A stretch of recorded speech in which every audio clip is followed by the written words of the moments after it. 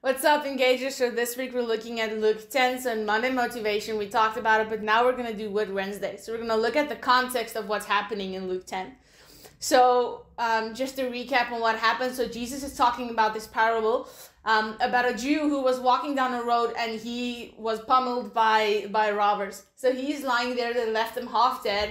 A priest walks by and does nothing.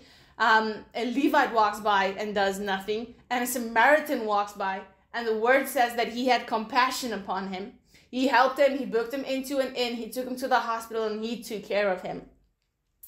So here you can see that in context, the people who were listening to Jesus telling the parable, they thought when they heard priest, they were like, oh, the priest is going to stop. When they heard Levite, they were like, oh, the Levite's going to stop. But none of them stopped. The Samaritan stopped. In those times, Jews had a big thing against the Samaritans. They were like the frowned upon people. But here we can see that the Samaritan was the one who showed him mercy. The Samaritan was the one who had compassion on him. Where a priest and a Levite, who were assumed to have to do all these things, they just walked away. So I just want to encourage you guys that despite of his ethnicity, he didn't stop. He didn't let a cultural barrier stand between him and doing good. Let's pray. Jesus, you're good. Jesus, you're amazing.